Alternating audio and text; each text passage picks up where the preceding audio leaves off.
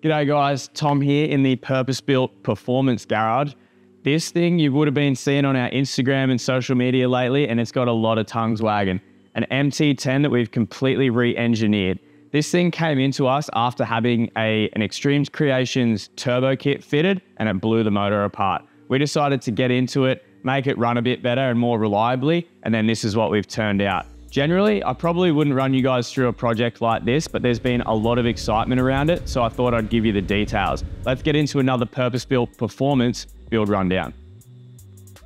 Okay, so if you know anything about the MT10s, they are a quick bike already. These run a standard compression ratio of 12:1, and then Extreme Creations make a kit that comes complete with the Garrett turbo and all the plumbing you need to chuck on your bike, put it at 7 PSI and ride away. Now, our rider Cassidy, God bless him, got a little bit too excited and wound his boost up a little too much, and it completely hand grenaded the engine. When we pulled this thing down, we found holes in the pistons. There was a lot of signs of overheating and stuff like that. So we knew we had to get in and make this thing firstly faster for him, because that's what he was after, and then more reliable so it wasn't going to blow up. Now, a few things we noticed straight away, and this is where Jesse really started to flex his performance brain, was there was a lot of the charge piping running extremely close to the exhaust, which we identified straight away as dumping hot air into an engine. And then also, generally turboed engines don't run a 12:1 compression ratio. So those are two things that we needed to address right away. Another couple of things that we've upgraded here were the intake, getting that well away from the headers for the turbo pipe. And then we've also fitted an external wastegate, which is a request of our customer. The turbos, as they come, have an internal wastegate that we've welded shut, and then we've plumbed in this external one. So we built two setups here. This one is the dump to atmosphere pipe. And then for street legality purposes, we've also made a plumbed back in to the muffler setup. So if ever Cassidy gets in a little bit of drama, he needs to change that out and have it dumped back through the muffler, which I think is the legal way to do a turbo. So we built that setup, and with a couple of bolts and a few clamps, you can chuck that straight on and ride away. Now, before we get into a few more specifics on the engine build, you'll notice underneath the tail here, our intake. So this is something that Dylan fabricated up to feed the turbo. So we fitted a really large DNA pod filter underneath the tail. And the reason that we were able to fit this in between the rear tire and swing arm is because as the bike showed up, Cassidy had put on a 6-inch extension, which I'm sure he'll need now, on the swing arm. A big billet piece that moves that rear wheel right back. So we've plumbed up, I think this is a 3-inch pipe with a bunch of pie cuts, which you'll see on this side. We'll get you a nice close up of that work there. Comes up to a big DNA filter, and then that's linked up to the frame here as a mount. This was just more of a style piece, but also serves a really functional purpose in having the standard intake just tucked underneath the chain. It was getting stuff flicked all over it. It wasn't really great. So we've moved it well up out of the way. It's getting nice cool air off the back of the bike here. And it's also got a lot more literage, which is a really helpful thing when you're talking about performance engines. So generally, I think I've read before, it's like a 10 times your bike's capacity is what you want in your airbox. So the bigger your airbox is, the better your engine performs. And don't ask me about the specifics of that, because I don't really know, but having a nice big pipe here and a big pod filter off the end has definitely helped our airflow in getting that air into the turbo and then charged up into the motor. Now, sitting on this side of the bike was another really key piece. So because you have such close proximity of where your turbo sits and where your header pipes run out from the engine, we wanted to make sure that we were getting nice cool air into the intake plenum. So we've had custom intercooler made up from the guys at PWR Performance. We contacted them, let them know what we were doing, and their response was, for lack of a better word, "That sounds fucking awesome.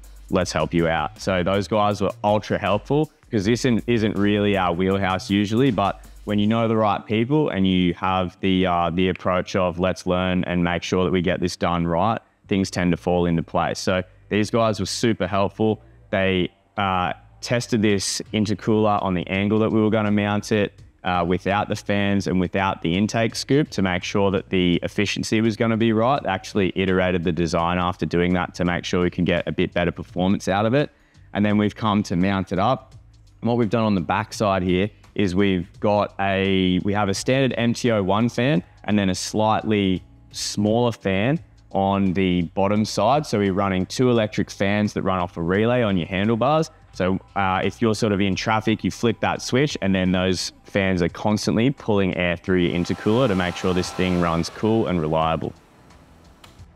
Now, before we send this thing up to dyno, like I mentioned before, the engine was completely gone through, re-engineered. So part of that turbo system upgrade with the intercooler and fans and intake and all that sort of stuff was all leading into making sure that what happened to this motor didn't happen again. So Jesse got busy, pulled the engine down, we figured out where the weak points were, and then we addressed those issues. So he's gone in, worked out the literage of the head and the compression ratios, and we've gone back to CP pistons, Carrillo pistons, talked with them and worked out a piston design that would drop the compression ratio down to 9.5 to 1.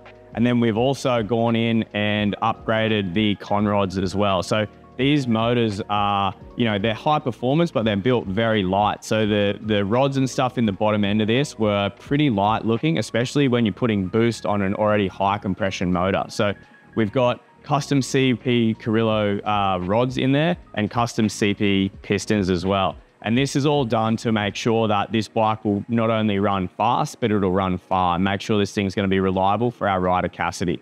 Now, there's always a lot of unknown when you're building bikes like this because we aren't turbo specialists, but what we do have is coming from this from a point of first principles and starting from the ground up. And Jesse's really done a stellar job on this, working all that sort of stuff out and making sure that we give this bike the best possible chance of giving the rider as much fun as he can. So we've taken this thing up to the dyno, and these are the numbers that you're all waiting for. Jamie from Dynamite Moto, he does a lot of our tuning work, taken this up to him. We dropped this thing off and he was absolutely frothing at the mouth to get his hands on it. So he's run it on the dyno, tuned up to 230 horsepower, running at about 10 PSI.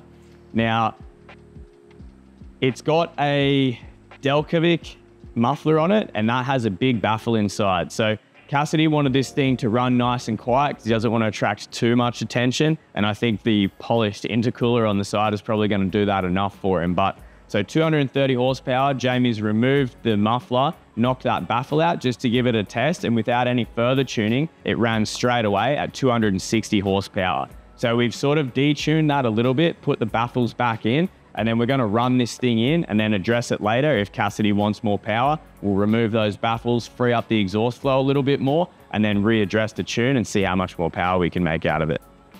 That's going to wrap it up for the MT10 project, guys. I'll give this thing a start, let it warm up, chuck the fans on that intercooler, see if we can't get that wastegate letting off a few nice noises for us. And then if we get a chance before it buckets down rain, we'll chuck a bit of GoPro footage at the end of the video. You can see this thing on the road. But if you're really interested in this project, make sure you go follow Cassidy Glide on Instagram. I'm sure he's going to be having a lot of fun and sharing a bit with you guys too. Thanks for watching.